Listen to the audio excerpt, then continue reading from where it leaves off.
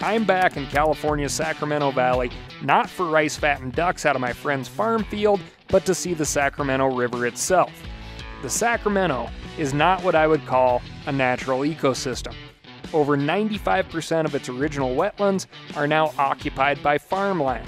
The river is channelized, dammed, and diverted in order to provide flood control for housing, drinking water to cities, irrigation to the farms, and ideally enough water for 4 runs of Chinook salmon, sturgeon, steelhead, and everything else that calls this river home.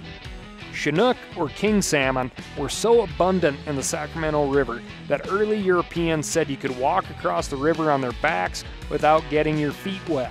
Currently, however, salmon returns are, well, you'd need some really tall boots. Winter run Chinook are considered endangered and spring run are threatened.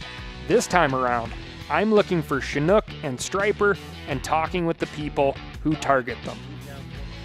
First, I'm meeting up with Dave Jacobs, a guy who knows more about salmon fishing than I do mustaches.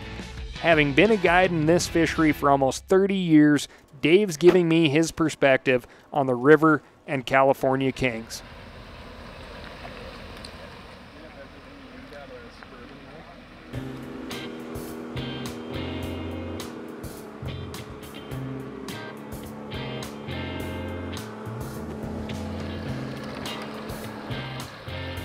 You're out here fishing salmon every single day. 6 months out of the year, yeah, straight. And you're doing it for a living, right? That's your profession. I've raised $3 on fishing income. That's awesome.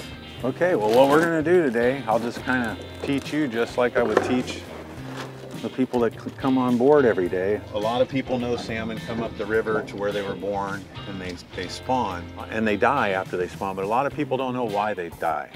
Well, the reason the salmon die is when they enter the fresh water from the salt water, they lose their stomachs. They don't eat anymore. When they leave the salt water, they're going to engorge themselves and fatten up because their journey upriver could be a couple of months or greater before they lay their eggs. Okay, and the best way for me to describe what we're doing is we're not feeding the salmon. We're trying to aggravate them with this. We're trying to make them mad. And as he swims up the river, every small fish he encounters darts out of the way, darts out of the way. Then all of a sudden he comes to right here where we're at on the river, and Cal and Dave are going down with our quick fish. And here comes 2 more little fish just to irritate King Kong. And that's what we're trying to do today, is aggravate them, get them to grab this lure, and that's how we get them to bite. And you're just working these things back, kind of like force feeding this fish. Force feeding, but not feeding, right. Right. How far up are we from the salt right now? In river miles, do you think? I would say we're over 180 miles. Okay, wow. That's a big problem. That's one of the big problems we have with our king salmon is our hatchery is way up here 200 miles away from the saltwater. So baby salmon, as they're reared in these hatcheries and then released, they go downstream. Well, they smell their way downstream. They smell every creek on the way down as a baby. And that's how they find their way home. But we've had very hostile river conditions with drought and other water users. You know, Southern California uses a lot of water, farming, irrigation, a lot of people depend on this water. And the fish are getting the short end of the stick. And that's why we're having such a problem. We need more water. We need better water. This is a theme of salmon conservation. How much water and when. Remember, the Sacramento and its major tributaries are dam controlled. Get everything nice and straight and true and get everything just the way I want it. Away I go over the top, and they say, gosh, I bet you hook yourself a lot. And you're like, I do. I do. Just drop that down. Now, yep, hooks are untangled, reel the bead right there. Now, put the lure in the river, and then give it a pull. Pull it. Nice swim. Swim of the lure here. You see how the action, it's kind of darts off to each side? Yeah. Hands-free fishing takes some getting used to, but letting the quick fish do the work pays off.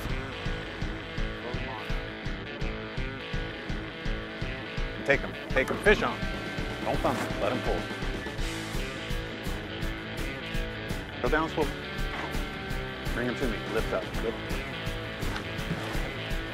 Game over. Ooh, I had it. $20. Whoa! Got some meat. Dude, this is my first ever Chinook. First ever Chinook.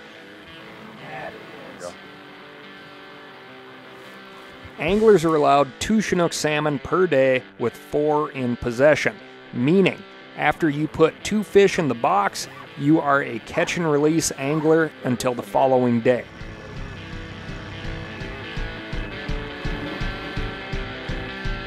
Lift.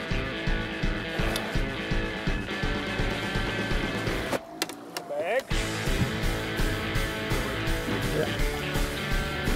Back.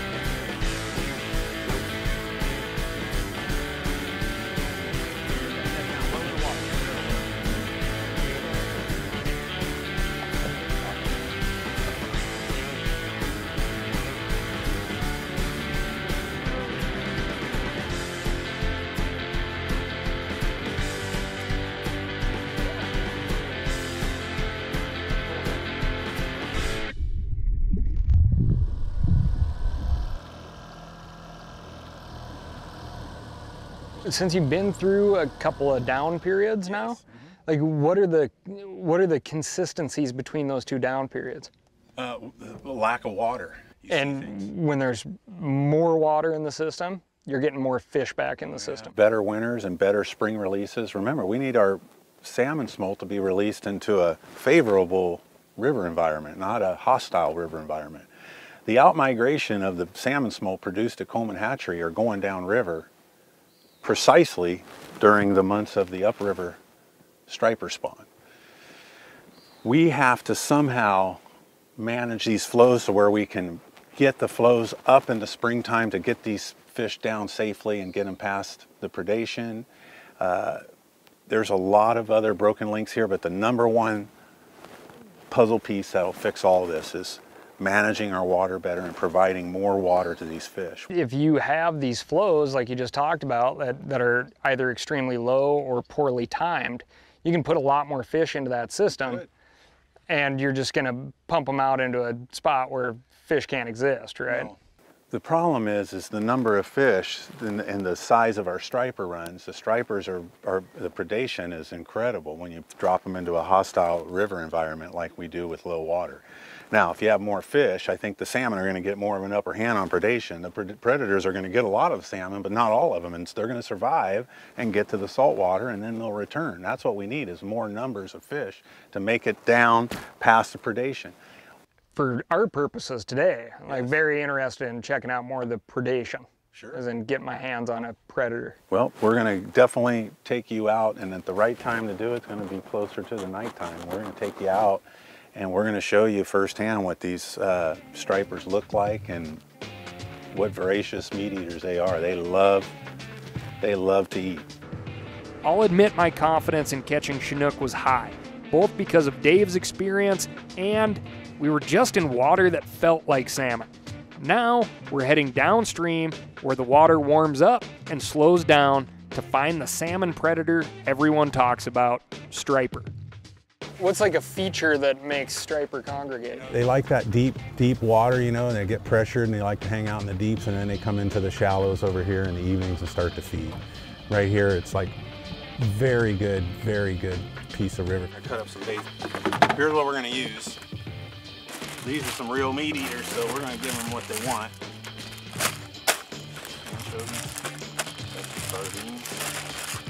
And I want you to cut some of these up for me. Throw the head and tails right there in this bucket.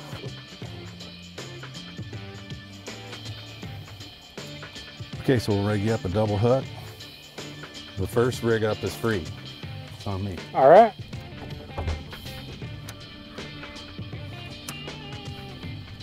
Got a lot of deep water here with some shallows very close by with a lot of trees and structure for them to ambush.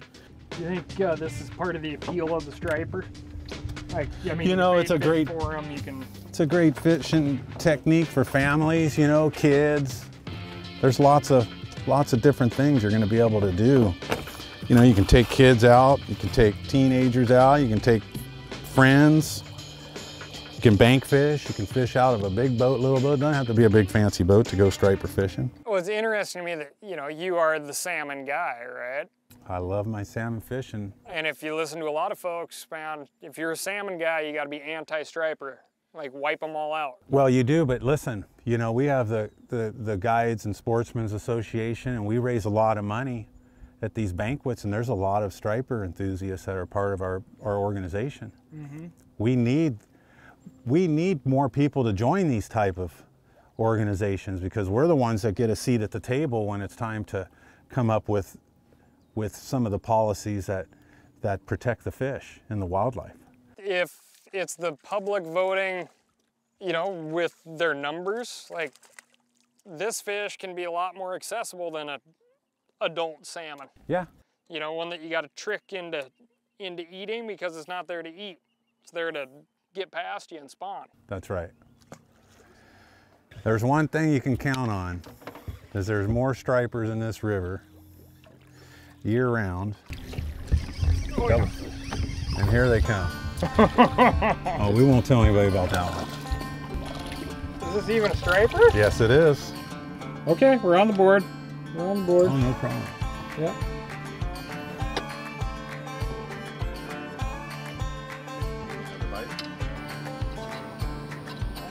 Bass heavy. Oh, there were 3 other stripers this size following this one up.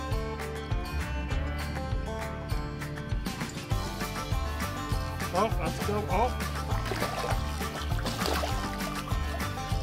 Fish of the day. There'll be some bigger ones. Fish of the day. Real. Oh yeah. There's nothing wrong with that. You might be able to grab him by the lip. There you are. There's the bass thumb. The tuxedo bass. So, I mean, do you think this is the villain of all salmon in this river? Well, the smaller ones, I think we need to do a better job on. I think they work together to do a pretty good job on the kings. Striper definitely have been villainized, though, more than any other fish. That's for sure. Because if you get rid of stripers, another predator will take over. Yeah, and it's not like the only invasive species in the system. And another interesting point is some biologists do believe that stripers are a nice signal for the health of the delta. If you see something, like an indicator species? An indicator species. If you see something bad happening with stripers, it might signal that something's out of whack with the ecosystem, you know. Because they're so visible all the time, whereas salmon are kind of in runs. Exactly. And they occupy lots of different parts of the river and the delta. Sure. You see, so they're everywhere. You're gonna find out what's underneath this water someday if you ever get the chance. Oh, I'm going, man. You're doing it? Yeah. I'm hooking up with Paul in the morning. Really? Yes. It's clear to me that even if we were allowed more than 2 fish per person, we wouldn't make a dent in the striper population. That being said, we can only see so much from the surface. So I'm hooking up with my buddy Paul Young and Greg Fonts to get a fisheye view in the morning. Today we're gonna hit up a couple of my normal spots. These fish migrate in like packs usually this time of year, so we're just gonna go one spot to the next, and hopefully we find them. They're gonna be somewhere in here. This is like the prime time right now, so you get August through September is like. So the stripers are migrating at the same time as some salmon are starting to migrate through. The salmon are coming through. The stripers are already here. I mean, these stripers are here 24/7, 365. What's like the top things for diving striper today? It's gonna be not necessarily being quiet, but being smooth and not being threatening. So you don't want to come down and like smash a bunch of tree limbs, land on the bottom, flail your arms up in the air, swivel your head all over the place. You want to hit the bottom and then just drop anchor, like as quiet as you can be, look straight, have the gun straight out in front of you, and you're just looking basically down the shaft and holding your breath, and that's it. Both Paul and Greg are competitive divers. In fact, they've been all over the world, which says something about their passion for spearfishing. They're just as eager to jump into pristine blue water as they are the lower Sacramento, which is low visibility and full of concrete and rebar.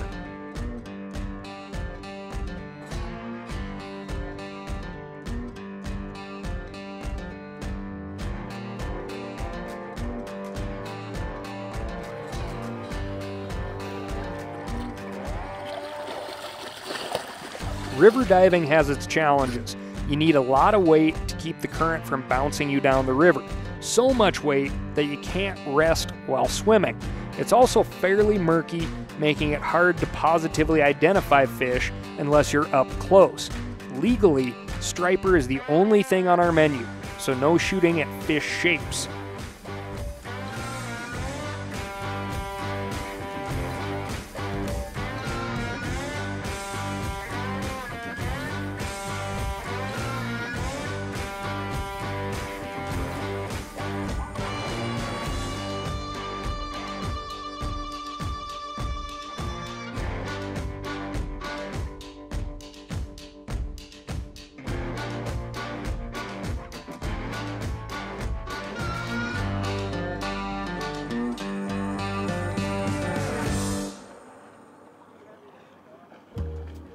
Now, Greg Fonts is a classic Spiro. He talks a lot before fishing, then gears up, disappears, and only reappears when he needs to drop off a dead fish. Real contributor, aren't you, Greg? So, first striper here. Yeah, congratulations. Where does this fall in the spectrum of striperness, I guess? That would be in the extra rinky-dinky small schoolie size. But that's the eater size. That's what most guys would on rod and reel. That's what they take home. 22 1/4, something like that. You can find that size fish in just about every hole in this stretch of river for hundreds of miles. But at the same time, this is like what you're passing up. Usually that's what I'm passing up. I have 5 kids, a lot of mouths to feed, so that's like my 18-year-old son would eat that in like 2 bites. Greg is on board with a great eating fish. I'm excited to see what else we find.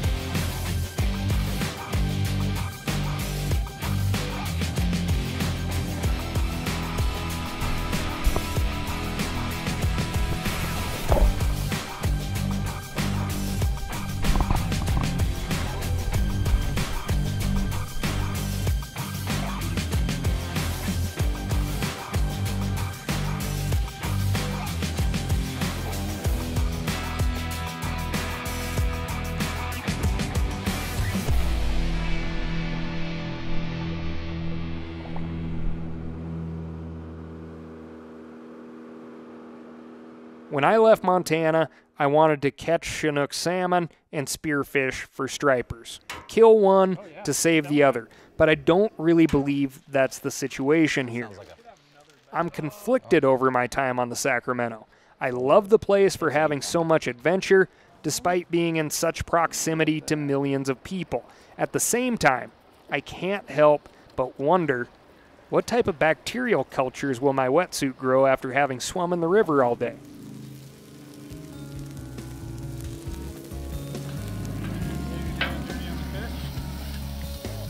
Yeah, welcome to the salmon game, kids.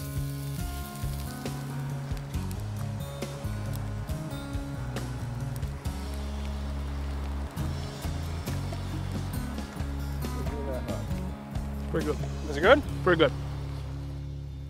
California king, California striped bass.